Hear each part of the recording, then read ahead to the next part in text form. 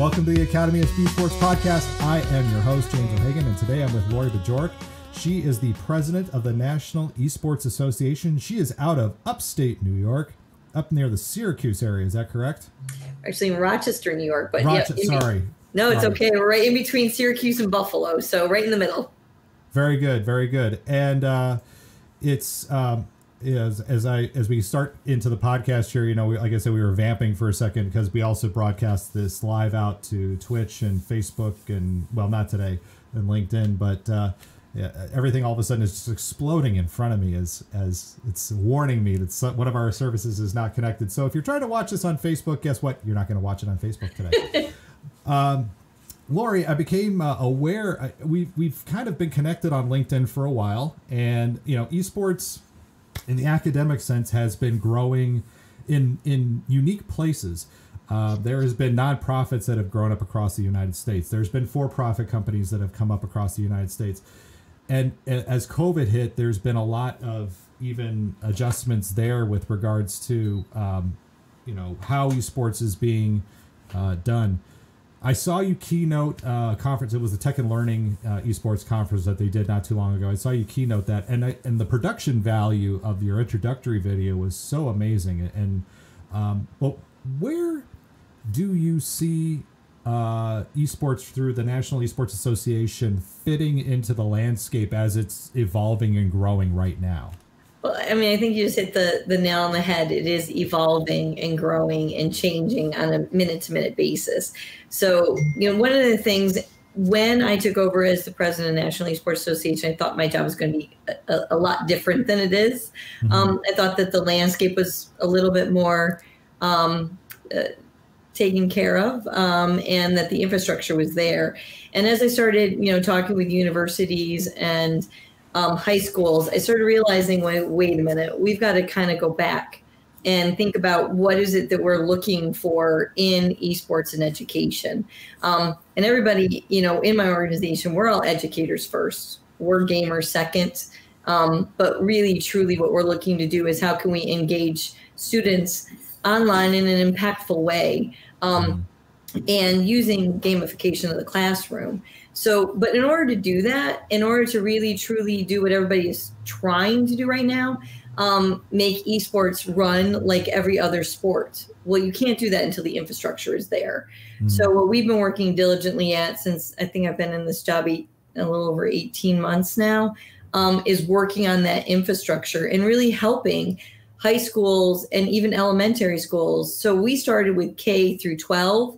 And then now with COVID, it's really looking at how is esports impacting colleges? Mm-hmm. So we've got colleges that are trying to start esports and offering scholarships, but then there's no funnel and there's no discipline to actually understand how you get there.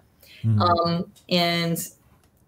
So my job literally changes on a minute-to-minute basis, and then COVID hit. So throw everything that I was doing out the window. And then March 16th happens and you're like, okay, now we got to change everything that we were doing, and work together to kind of solve this problem that we're having in they call it the digital gap, educational gap. Like, it's a major problem out there right now.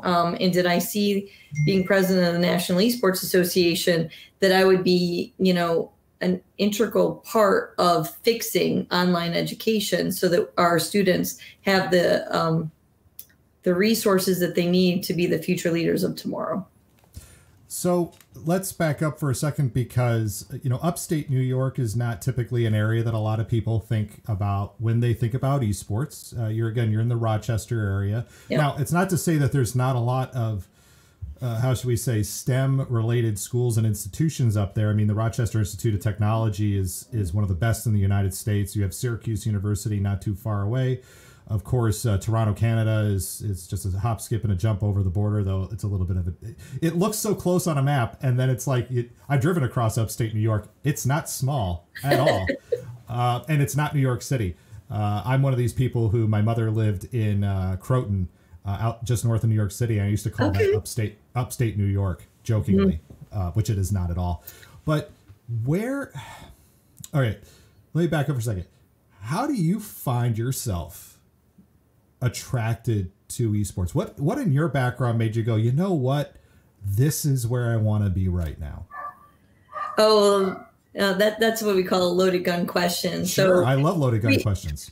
So I actually say I've been in esports before esports was even a word, before we even figured out how to properly spell esports, and so that we all are having common ground. So, I mean, if you go back basically 11 years and start with where my son was, he was in kindergarten at the time, and he went to school, and I was like, great. He was really into Legos. And I'm like, okay, tell me about your Lego program. Talk to me about your STEM programs. And they're like, we have yoga and chess. And I'm like, And I did explain to you that my son is 5, and yeah, that's not going to work. So then kind of fast forward, I started watching his evolution, and this game Minecraft came out back when it was in beta form. And transferring from Legos to this 3-dimensional CAD program, I was like, this is amazing. And then I started watching the development of the program and started working with Minecraft Education and looking at what can we do to utilize the resources for what our digitized youth has actually started using. There was nothing out there. So we started a Lego program. I work with Lego Education. We started working with Minecraft, and there was nothing out there. And the first time we had a Minecraft camp, 0 kids showed up. And then, which is hard to believe in this day and age, right? Yeah, right. Yeah. So let's fast forward. That was summer. In Christmas, Minecraft came out on Xbox. And then my son was like, Mom, can we try again? When we were running an after-school enrichment program that was really back in what we call, STEM arts, and really thinking outside the box and how you can actually educate students and give them enrichment programs. So we were, we still do languages, arts, music, Legos, whatever we could do to stimulate that mind and make organic learning fun. So we then posted for our first another Minecraft camp, and we sold out in a day. And now we had over and still have over 600 kids that go through our program just here locally every year. And it just kept growing and growing and growing. And when you're on the path to something, when it happens organically and you don't push it. And when students are showing up at your classroom at 8 o'clock in the morning, even though camp doesn't open till 9, and parents are like, I'm really sorry, Mrs. Bajorek, but Johnny wanted to make sure he got the right computer, or Sally wanted to make sure that they got it. And then when they come to pick them up early, they're crying because you came 10 minutes early, whereas before these students weren't engaged. So we knew we were on to something. And when we started developing these programs, it just evolved, as I said, with seeing what it can do and how we can actually help stimulate growth and learning and keeping kids engaged, because it's so hard right now. We have a digitized youth, but we're still teaching old school ways. I find your story interesting in that 2010, 2011, sorry. So about 10 years ago, I was in a little town called Thorson, Illinois. It's southwest of Rockford, about 45 minutes. Farm town, 1,000 kids in the whole school district, K-12. And they brought me there because they wanted to do a one-to-one program. Cool. One of the stipulations that I had was, if I'm coming here, a couple of things. YouTube's going to be open. They're going to be able to connect through social media, and they're going to be able to install their own apps on the device. We're not going to lock all these things down. A couple of days in, I started noticing pods of 4 kids sitting together on the floor, or sitting outside of the school before school started.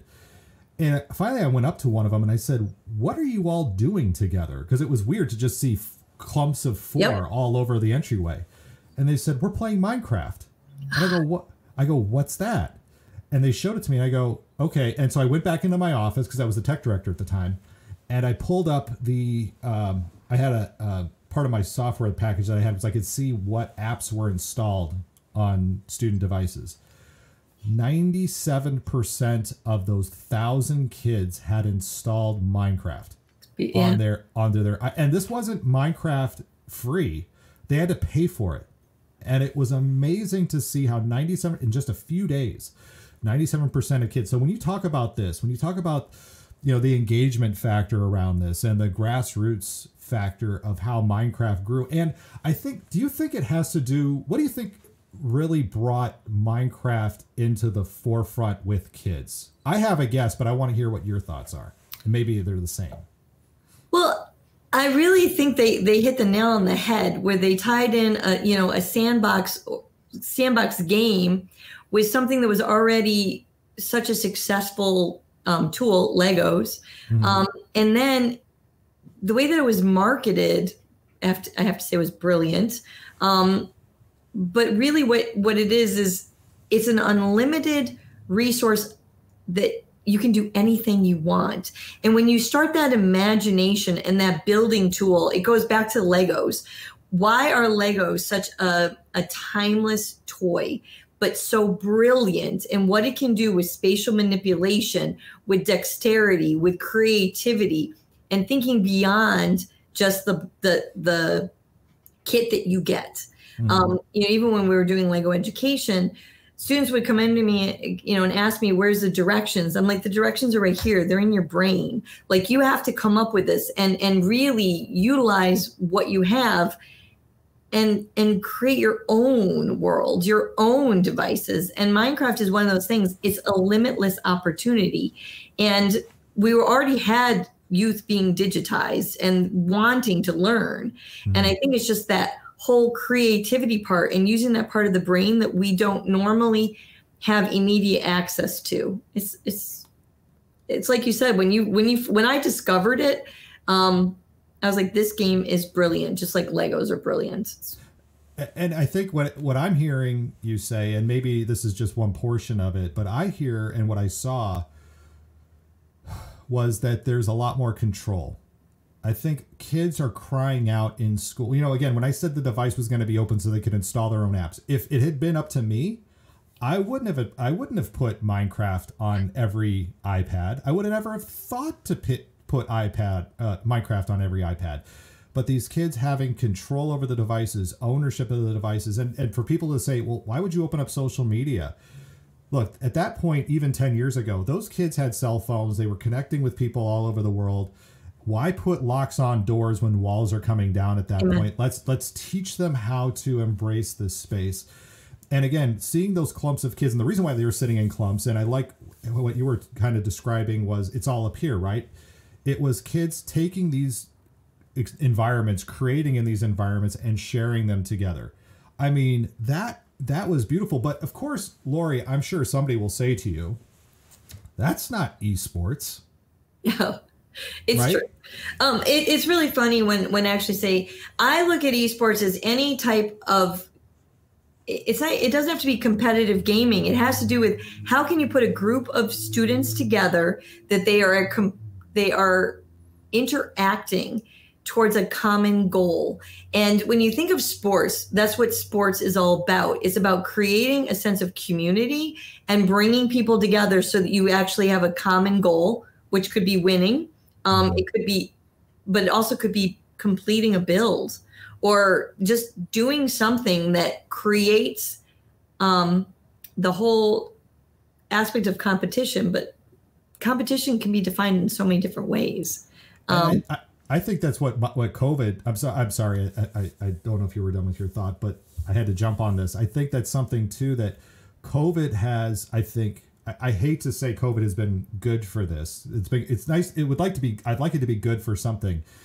And I think what it has been good for is showing us just how strong, especially school districts that already had esports programs going, that were doing it correctly, that weren't so hyper focused on games and a pathway to the pros, but we're building things around community. Yeah. I think right now what we're seeing are those programs that were very well run, that those communities are so important right now.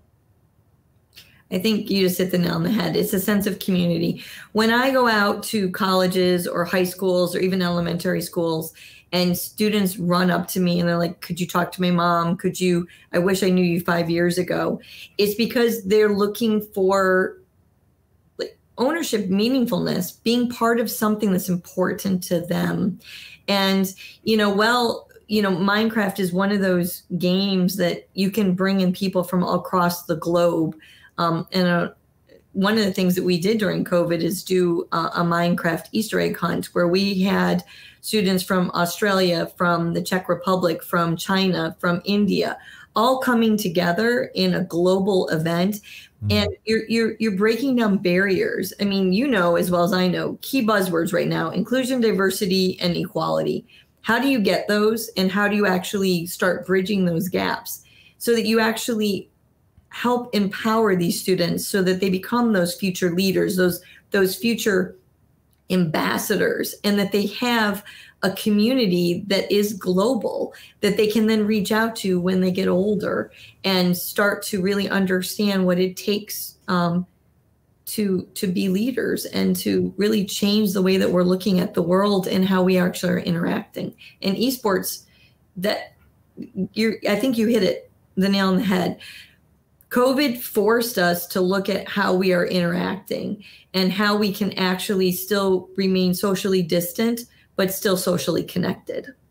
Mm-hmm.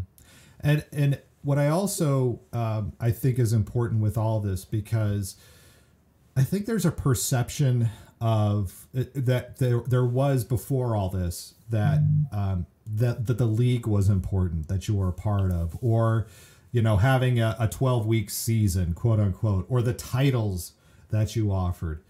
Again, when it comes back to community, when it comes back to experience, when it comes back to those kind of things, whether you pay for a league or whether you set one up in-house and run it just whatever you're doing, or whether it's 2 weeks, or whether it's, you know, we're changing games all the time, all that stuff, that I guess pro experience, this is the nice thing that I think diversifies us from traditional sports. Yep. Those things don't matter. It is truly, we have an opportunity to use this as a tool to meet our kids where they are. What experience have you seen for meeting your kids where they are, and the importance of your model through the NEA? Well, I think what you just actually hit, I keep saying hit the nail on the head, like you're doing good. Thank you. It's like I always tell when someone says that they want to start an esports program, I say you have to start locally and think globally. So look at what your community wants to do right now and start talking with your students. And a lot of them don't want to compete. That's not what they're about. It's the same thing I look at, you know, I also had some experience prior to this, and I worked with junior NBA basketball. I know way too much about basketball. I know way too much about track. I understand, but not everybody wants to be in the NBA. Mm-hmm. Not everybody wants to be a pro gamer. But if you ask students, 90% of them are gamers at heart. They are playing a game, and you're using it so that they are socially connecting with their friends. And that is the most important aspect. I always say there's 3 types of esports. You've got your pros, you have your amateurs, and then you have your fans.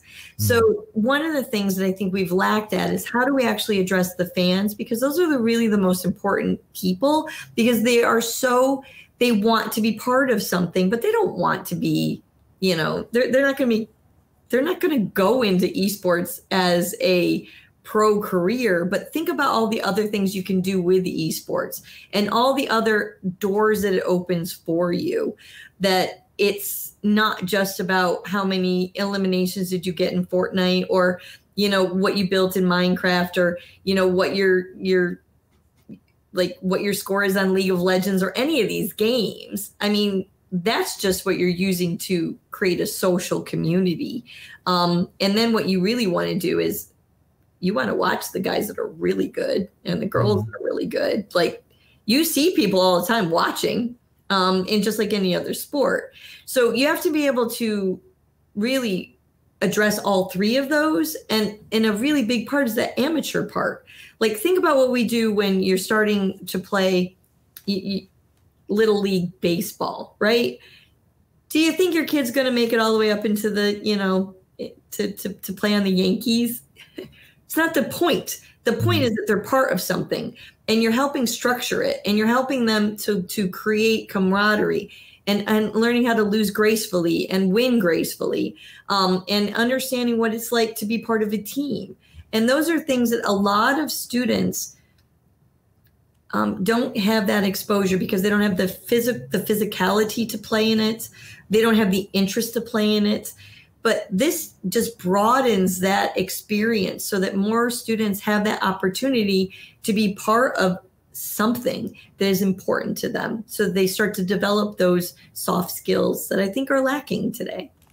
I agree with you on that. I, growing up, was a football player. Though my grandfather played for the New York Giants, my dad played at the University of Notre Dame. And let me tell you something, at 6'2" and about 300 pounds, guess what you're expected to do when you have that kind of background? You're expected to play football. And guess what? I hated every second of it. Oh my goodness. Yep. I hated it all. I hated getting hit. I hated practice. I liked watching football at the time. In fact, when I went to Purdue, I got a minor in coaching and actually took classes on how to coach football. That stuff fascinated me. But like you said, you know, the interest wasn't, even with baseball. I love sandlot baseball. I love going out. Yeah, lob me the pitch. I'm going to hit it 300 feet or 400 feet or wherever, how far we hit it. But you get me into a practice situation. Oh my gosh, I couldn't be more bored at all in my life. And I think the other thing you talked about with the fans, I saw this even in my first years of teaching 20 years ago when I was a 5th grade teacher. I saw kids when we had our computer club, which quickly became a gaming club, would just come and hang out. Mm-hmm. We were playing StarCraft. They saw the game and they're like, okay, cool. But they were more interested in just being there and watching and having fun and supporting their friends. Again, as you said, community. I think that's something, even I talked with Kathy Shong, she's the assistant director at UCI Esports. Her start was putting together tournaments in high school for League of Legends. And that whole UCI Esports program started because of community. Yep. I don't think, that's where I think, you know, the Playverses and the HSCLs and the other, you know, the EGFs and all the other leagues around, I think have really missed on. They see there's a dollar amount there. They're a for-profit company, but that whole community, you can't buy community. You just can't. You can't, and you can't fake it. I will tell you the one thing that when I see students and when I go meet with them, they understand the difference between someone who how do you put this politely? Someone who genuinely cares and has their interest at heart. Mm-hmm. And understands that what I'm trying to do is create a pathway to success and to make you feel welcome and to really break down those barriers. Like that's what this is about. That's what I look at. And it's funny you mention that because people always compare us to what other things are doing. I'm like, I'm on my own trajectory. I have my own vision, my own thing, because I actually have lived it with my son. Mm-hmm. And I've lived it with my students over 11 years and seen what it's like to be told, like, what you're wasting your time, get off the computer. Oh, that's the worst thing. I hate that part. And people have used it to use it as a punishment. So I'm limiting the time on your computer. I'm limiting the time that you're playing something you're passionate about. And we have certain sayings over here at the National Esports Association, play with a purpose, like you have to understand, and I tell parents all the time, I'm like, have you sat down and played the game with your child, whatever game it is? Do you know how to play Minecraft? I don't even care if you're an expert at it, but do you understand? Did you just sit down and watch? Have you played Fortnite? Did you ever try? Like, it's game night. Like we used to when we were kids. I mean, I'd sit around with my parents and play Yahtzee and we play Life, use it as a connection as opposed to just a constantly, like I run a joke that when I first started going out and doing keynote speeches or things, people would throw tomatoes at me because parents would be like, I want to get my kid off the computer, not on the computer. And I said, but what you're not doing is you use the computer as a babysitter. You didn't use it as a resource for actually getting the response that you want from a student. When students come to my classroom, we have, how do you put it? Like, I'm in control because I have something that they want, and that's knowledge and experience, and they want to be heard. They want to be seen. And as a result of it, all behaviors disappear. And they also know it's a joke. There's a switch. Like with one switch, I can turn every computer off. And you have to do that once in a classroom to understand the fact that we're the computer gods, like it's electricity runs the computer. But how damaging it can be to flip that switch too, especially with, you hear the horror, I will call them horror stories of that kid who has worked for years and years and years on their realm. Let's take a Minecraft realm, right? Oh, yeah. And that parent who just goes in a fit of anger or control or psychosis or whatever it is and deletes that work. That's like taking your artwork and burning it in front of them. That's like popping the basketball. That's not taking the keys to the car. That is taking the car, taking it to the trash compactor and pushing it, into a cube. There's a difference between, because you even talked about, that whole, pushing kids away and telling them it's a waste of time. There's a difference between addiction and passion. Exactly. And I think too many people are so quick to tie it up as addiction when kids are really interested. Again, that self-determination theory, that sense of relatedness and autonomy and community. When those things are there, it really can look like addiction, because guess what? That's what we've been conditioned to believe, that video games, you can't be passionate about video games. It's just video games. Why would you be passionate about this? But again, it's work that you're doing, the work that we do here through the podcast and the connections we make, of really trying to educate people that the medium is different. People are passionate about football. They'll sit and watch, they'll go to Vegas. Amen. On a championship weekend and sit in front of a TV and watch football for 8 hours and think that's the most normal thing on the planet. If I was a social scientist from Mars, I'm a Martian social scientist, and I looked at Earth on a Sunday afternoon, and I saw somebody sitting in front of a big screen for 8 hours and doing nothing but watching other 22 grown men push each other around at a time, I would go, that's crazy. And scream at it, and be screaming at the TV too when your team isn't winning. Yeah. It's. I think I did a keynote once, and I used an example. If your child was sitting practicing the piano for 3 hours, would you kick him off the piano? No. You'd be like encouraging that behavior. Your son's dribbling a basketball obsessively, right? That's a behavior that we say is okay. Mm-hmm. But when your child keeps playing a video game over and over again, then that's an addiction. I'm like, no. But when you look at what I think is lacking in the world today is problem solvers.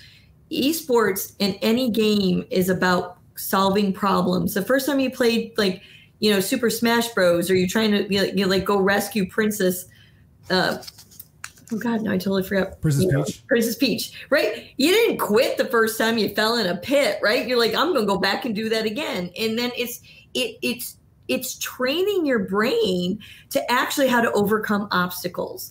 And that brain training, it's the same thing. Kids will ask me all the time, why do I have to take calculus? You're training your brain. Like if you can actually solve a problem in multiple ways, then when you're given a problem, your brain automatically will start to develop a way to solve the problem, because that's what you've trained it to do. Your brain's a muscle. I don't care if whatever you're doing, you're using it and you're training it in a way that you want to do it to achieve your goals.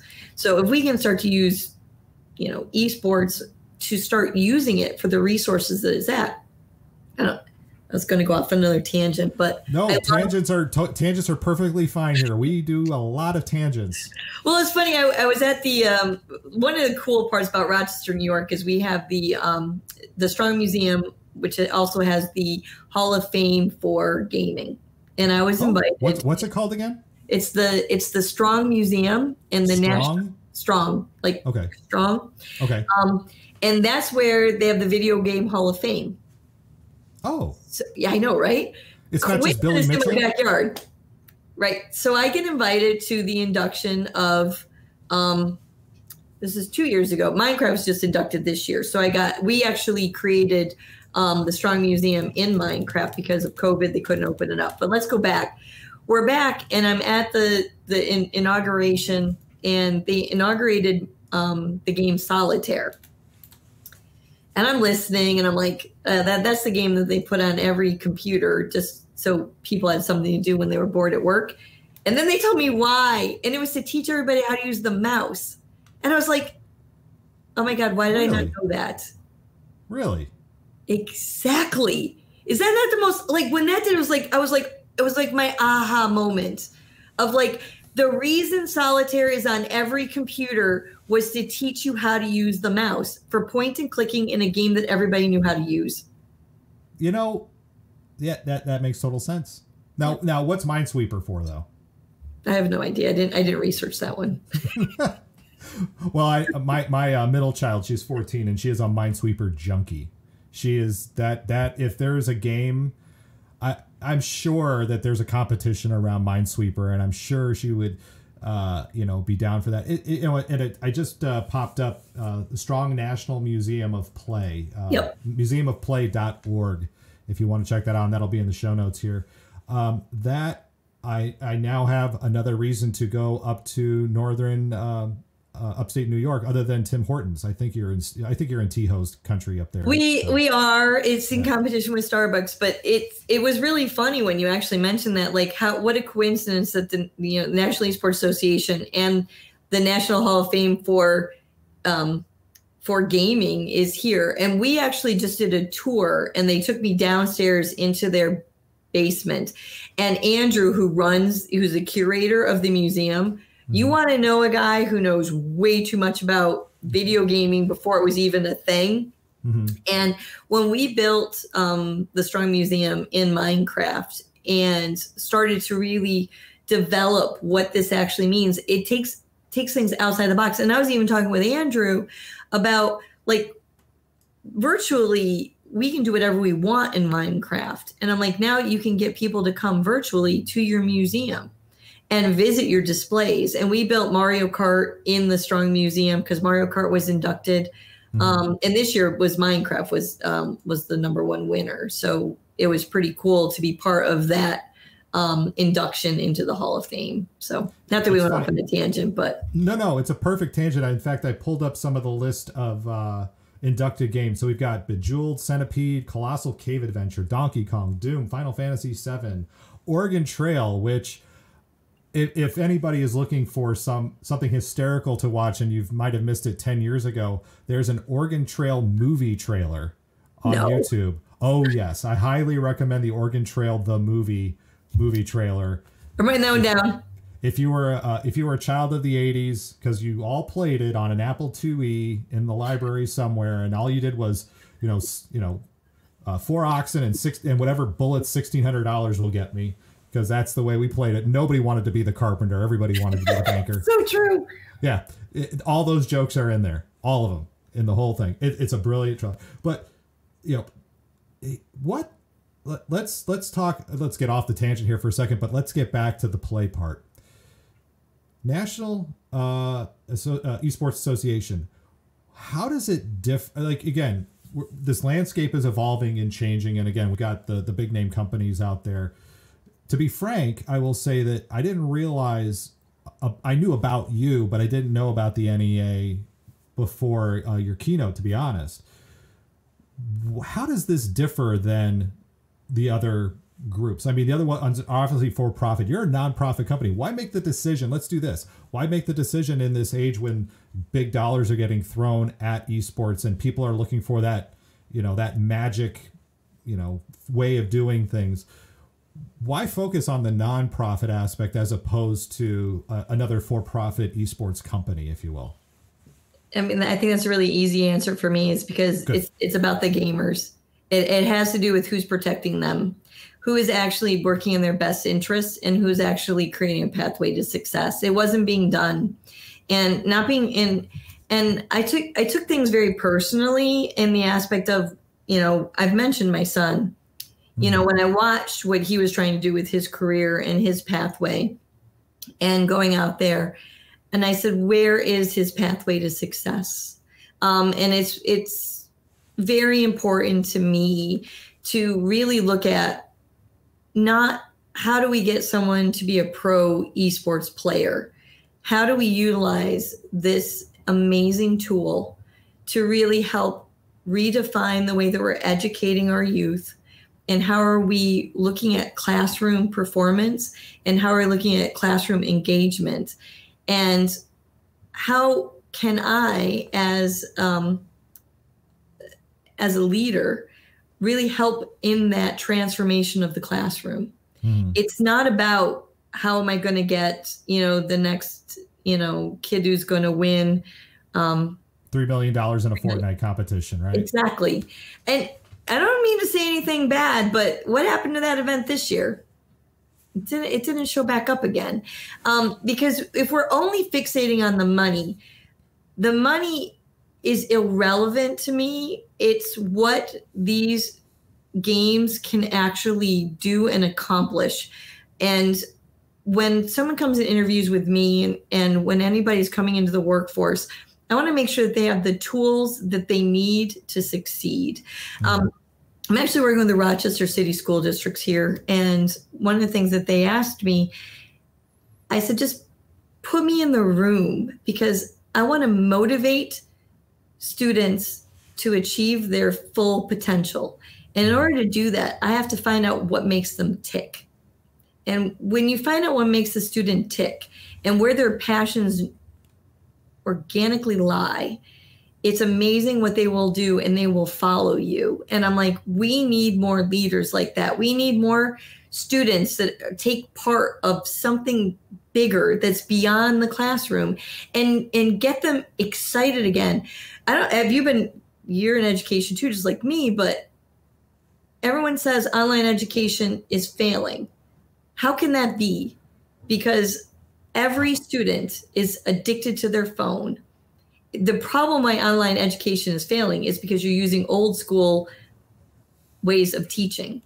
I am, in fact, my program that I oversee, while the rest of my school district is mostly doing, lecture 6.5 hours a day, my program is different in that we are asynchronous.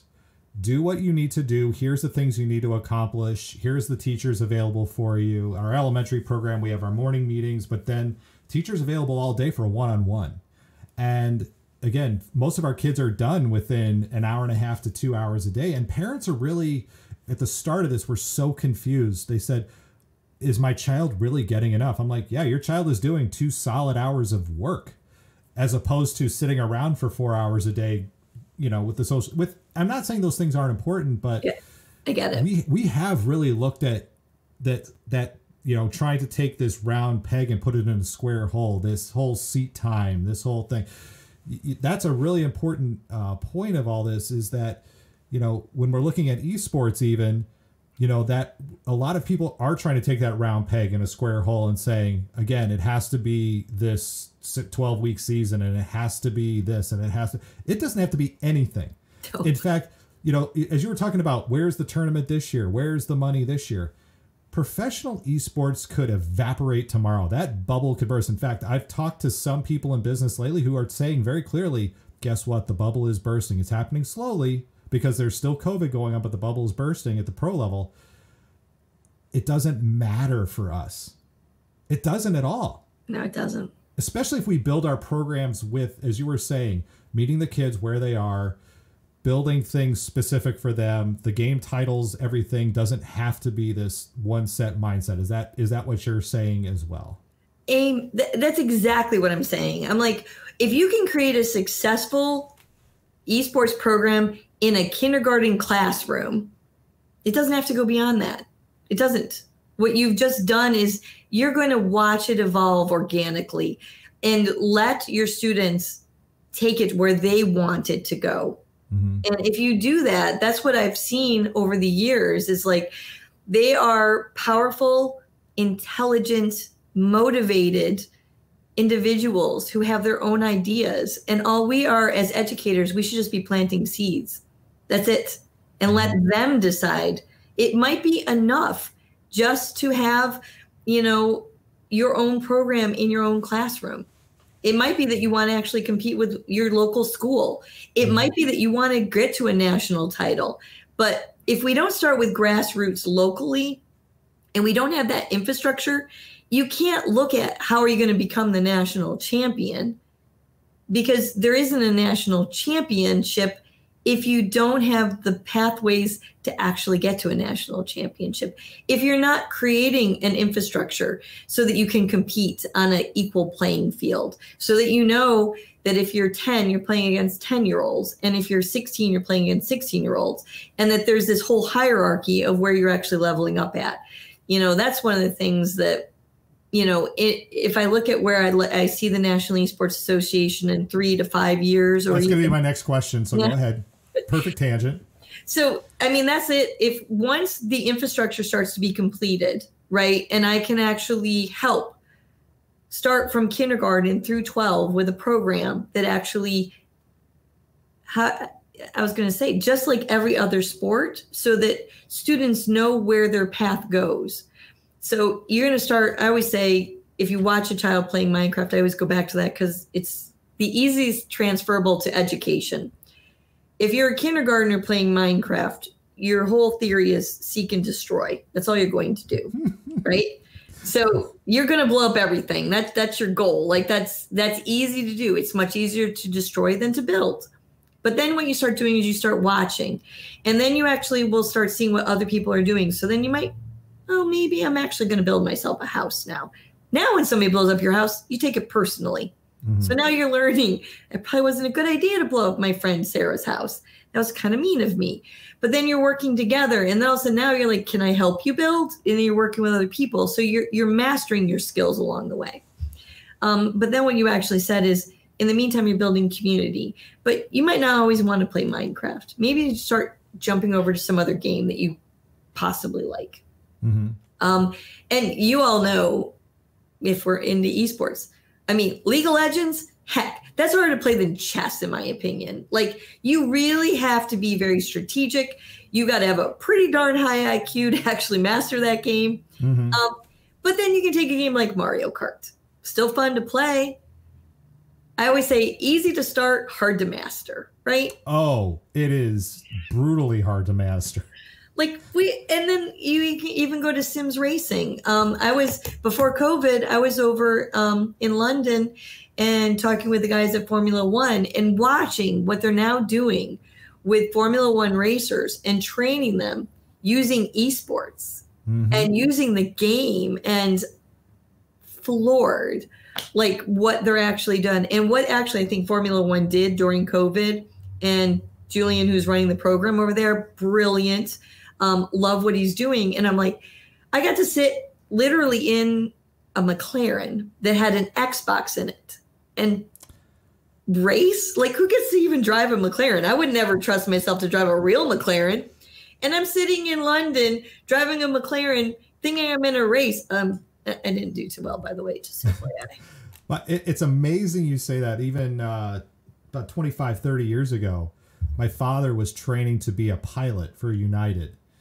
And I remember going with him down to San Carlos Airport, and they had the 707 simulators there, and it was on hydraulics and everything. And, people just go, oh, you're sitting on a McLaren with an Xbox, big whoop. You could sit in your living room and do the same thing. But there is, when we start taking ourselves seriously, when we start doing this seriously, when we start realizing that the intrinsic motivation around the power of this, when we take it seriously, will transform students. I think that is a really, on top of community, if I'm taking anything away from this conversation, is the reinforcement of the importance of the community, the reinforcement of it doesn't matter what everybody else is doing.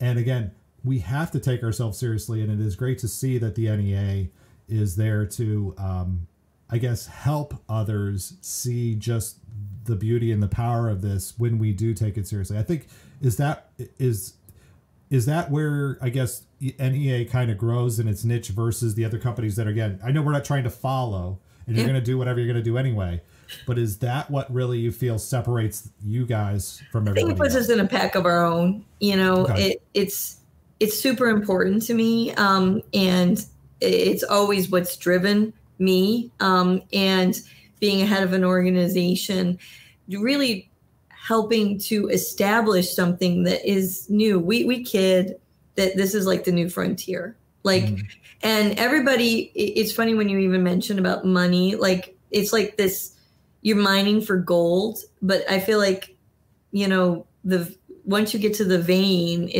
there's enough gold for everybody. And I'm like, if we all work together and utilize the resources that are out there, like we all win. And I'm like, and I have a different definition of winning than a lot of other people in my industry. Because my definition of winning is creating, as I said, that pathway to success, so that when my students and people who have gone through our programs or worked with us get out there into the workforce, like we want to create the Stephen Jobs of the world. We want to create the Elon Musks, the people who are pushing the envelope, that are creating change. And then that also goes back to, what are we doing in the educational market right now? And how are we actually changing the way that we are educating and creating our future leaders of tomorrow, and giving every student the ability to achieve their, I was going to say, like their inner dreams. And I just did another, you know what I mean? We don't recognize that enough. Yeah, we don't. Nobody ever asks. I have a question that I ask every student is, and actually my kids hate it. Like I'll go in a taxi cab. I'm like, what's the dream? Like everybody has a different skill set. And I also look for everybody's superpowers. Like, yeah, okay, you can tell me you're like, you know, like James, you said you taught 5th grade. I'm like, I want to know your superpower. Like, what do you do better? And what do you do naturally better than anybody else on the planet Earth? When you wake up in the morning, it's the first thing you want to do. Like when you find a child's superpower and you find it young enough and you inspire that, like it's amazing what you can actually create. I'll go off on one tangent because I'll tell you. So I asked my daughter, you know, what she wanted to be when she grew up, and she said a butterfly. And I thought this was a really brilliant analogy, right? Like you start out in a cocoon and then you bloom and you become a butterfly. Sure. It's beautiful. And I asked my son, and he said, what's ever easiest. And again, I'm like, that's so freaking brilliant for a 5-year-old, because as 5, what's ever easiest to you is not what's easiest to the other person. Right. It's what you naturally gravitate towards. And when everybody says, if you follow your passion, the money will come. If we start looking at where your students' passion naturally gravitates towards, and we just keep pouring water on that seed and giving it sunshine, that's where like magic happens. And every day I tell people, like, that's what I want to do, is I just want to I want to help you find your magic. I want to help it grow in ways that you never even thought about. And I tell students all the time, tell me what your ridiculous dream is. Like if you could do anything you want on the planet Earth without any obstacles in your way. And I'm like, and then let's create the pathway that's going to get you there. And most people, not even students, no one's ever asked them that question, and it stumps adults. I want to be a chef on the west coast of Ireland, just so that's out there. So Galway. I love it. and I will say that having that as a dream, I am working on it. But you know, the other thing, I think, not again to dig even further into the tangent, but I think we're playing off of each other right now. We might just have to go for a few hours here. the thing I hear too, or I don't hear, a lot of high school kids especially don't feel they have permission to do any of these things. A similar question that I ask kids, what is your brand? Oh yeah. If you were going to market yourself right now, what is your brand? You know, how are you presenting yourself to the online world? What does it look like? How are you acting? How are you behaving? How do you want people to see you? And you know, because we don't talk about entrepreneurship and marketing. You know, it's amazing those stories of we have a child in our school district. His name's Alex, and he started a company called Build-A-Bow, and he started it. I think it was in 6th or 7th grade when he started it with his mother, and it's actually grown. I think he's gone on Oprah and all kinds of stuff. But Build-A-Bow. But that is the exception to the rule. Yes. And that's because you had a parent who asked him the question, right? You know, what is your brand, or what do you want to do? Or you're saying, what is your passion? What do you want to be able to do? Again, most of our kids, you say, you ask them that question and they look at you like, well, can I? Or what, how do I do that? Or what do I do? They don't, we talk to them about social media. Yep. Right. And it's the most, I tell people, it's the most inauthentic conversation that you can have with a teenager is try to teach them about social media, because, we have to check those boxes. Like, did you do your digital citizenship training? Yes, we did digital citizenship training. Check the box. But when we talk to them about social media, to them, it is just the dumbest conversation they've ever heard in their life, because they're always 3 steps ahead of us sometimes. Or they think they're 3 steps ahead of us. Right. Or we think they're the experts, when sometimes they may know of the things, but they don't know how to navigate the things effectively. But if the conversation is, what is your brand? How are you presenting yourself? What avenues are you taking to do this? Now this becomes a real conversation where you are not the dummy who's trying to talk to these kids. You're saying, I have something to offer you. You have a skill that you're doing. Let's put these things together and let's work together on this. It's a totally different conversation to have. And I think it's one that, as I'm hearing you say, the NEA is an organization that's working to help with those conversations beyond your brand, but again, finding passions. Well, I think it's really funny because everyone thinks it's only about esports. It's only about becoming a pro athlete. I'm like, you have to understand esports is just a doorway. Like when you walk through it, what do you want to do with it? Where do you see this leading you? Especially when we even if we circle back to what we said earlier about students that are playing games diligently way too many hours. If you start asking the student, okay, what do you want to get out of this? What's the next step? It's like they kind of have an aha moment, like a parent does. It's like, well, I'm just having fun. Okay, totally appreciate that. Fun's a great thing, but when is it enough, and what is it that you want to do? But then you start to kind of manipulate all the other little things that they're doing. Like, are you streaming? What's your Twitch channel look like? And it goes back to what you said. What's your brand?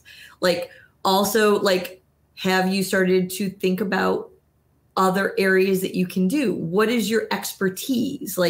Okay, you got that done. What's the next thing that you're going to do? So that it's not just, it has to be play with a purpose. I mean, it has to be. It drives students crazy. And when I first start talking to them about it, but I'm like, if you want to be successful and after school and you want to, everyone's like, I can't wait to move out of my parents' house when I'm 18. How many times you heard that, right? I'm going to move out. Not much anymore because it's too expensive. Oh no, but they still want to do it. And then all of a sudden they have a reality check, right? And I'm like, it's not that easy, right? But I'm like, okay, let's talk about it. Let's set up that plan. And they're like, Mrs. Bajorek, how did you do this? How did you do that? And I'm like, thanks for asking. And I'm like, now let's break it down. Let's just break it down. It doesn't matter what you want in life. If you don't have, you have to have direction. You have to have a plan. I know it sounds silly, but we're going to talk about business plans during esports. No matter what you do, you have to understand your budget, your limitations, and your expectations. And once you set that up, then you're going to understand how you're going to get what you want. Maybe you wanted to get a PS5, which I guess right now is almost impossible. But, I don't know how people are finding them, but okay. Yeah. Even I've talked with Sony. I'm like, okay, can we get one? Yeah, they're crazy. But, okay, you want that. Well, how are you going to get there? So if you want to save up enough money, do you have a job? If you don't have a job, maybe you're streaming on Twitch. What is your income stream? Because if you don't have an income, I'm sorry, you're not going to go very far in life. And there's only so long that, that's why we go back to people saying esports people only eat cheese puffs and are in their parents' basements. And I have a running joke. Some of them are in the attic, but That's where we're putting my son, actually redoing one of our attics here now. Lori, this has been a very, I think we'll just call this episode the episode of tangents because I think we went off on several of them, but all of it, I think, incredibly valuable. All of it, I think, requires people who are listening to this to maybe take a step back and take stock in where they are at and how they are thinking about their esports programs. if people want to learn more about the National Esports Association, learn more about you, where best to reach out, connect with you or your organization? I mean, definitely. I see you put our little Twitter thing on the bottom there, but also esports NEA, right? Yep. Yeah. And then NEA.gg, and, follow me on LinkedIn, and just reach out. What I tell everyone is like, the amazing thing, and even I tell students, is like, reach out, ask a question. What can we do to help and support? I mean, that's what we're here for. And if I can't, if I'm not directly accessible, I have plenty of people that I can put you in touch with, and just make something happen. If you don't ask, you're not going to get anything. So, and I was actually just having that conversation with my daughter. I said, you know what? Ask the question and let someone say no. But if you don't ask, you don't know if someone's going to say yes. Right. And I really have this motto. There is no, the word no doesn't exist at the National Esports Association. And if any of my staff says no, they see me get very upset. Yes is the answer. And like, let's make it happen. We've got a long way to go with esports and creating that infrastructure and esports and education, but it starts, it starts locally, as I said, and you have to think globally. And whatever I can do to help and support that, that's what we're here for. Well, Lori Bajorek, the president of the National Esports Association, thank you for being a guest on the Academy of Esports podcast today. I truly appreciate it. Thank you, and thank you for all you do. That will do it for this week on the Academy of Esports. I've been your host, James O'Hagan. Esports are organized competitive video games allowing schools to redefine their athletic culture, diversify opportunities for student participation, promote good physical and mental health, increase collegiate scholarship pathways, and play games. We can never forget the importance of play. The mission of the Academy of Esports is to support these ideals. The vision of the Academy of Esports is for all students to experience the fun and joy of playing competitive video games. You may follow me on Twitter at Jim O'Hagan. That's at JIMOHAGAN. And through the Academy of Esports account at TAO Esports. It's a great way to get the latest blog posts, podcast episodes, and news coming out of esports and education. And remember, you can continue your engagement by going to www.taoesports.com. You can also connect through Facebook at www.facebook.com/TAO Esports. Thanks again for listening, and I look forward to our time again next week.